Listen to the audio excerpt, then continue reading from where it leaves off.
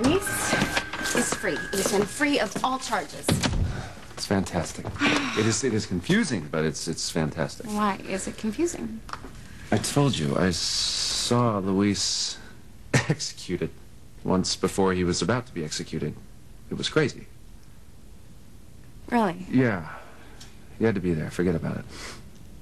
Well, you know, I mean, I would have, you know, if Sheridan hadn't tried to kill me in the electric chair. Mm-hmm. I can't see her doing that. I know, it's just, but yet, it's Harmony. Weird things happen all the time in Harmony, so. I know, it was still very nice of you to ask Sam not to arrest Sheridan, Theresa. You know, Ethan, she said she was trying to save my brother's life. And, you know, if I were backed into a corner, I honestly don't know what I would do, so. Well, I know you well enough to know that you would never resort to murder. You would never kill anyone. I can't believe it. Our dreams are finally coming true. I know. It's for keeps this time.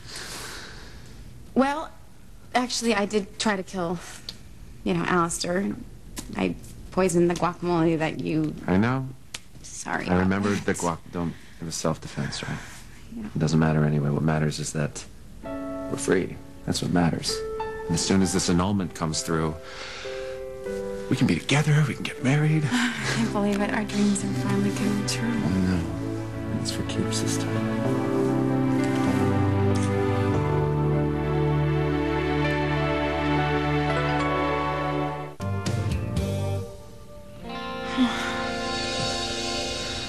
What's wrong?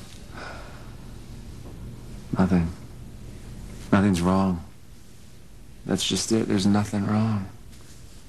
I don't think anything's ever going to be wrong as long as you're sharing your life with me.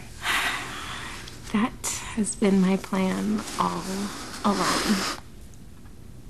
Actually, there's one problem. There's one loose end that I need to fix. I need your help fixing it, okay? I can help you, yeah. What is it?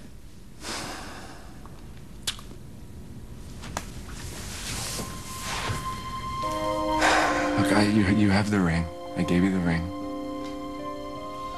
What I haven't given you is a formal proposal, and I want to give that to you, because it's important to me.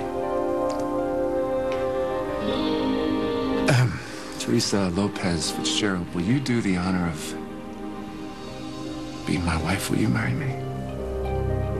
I would love to marry you. Yeah.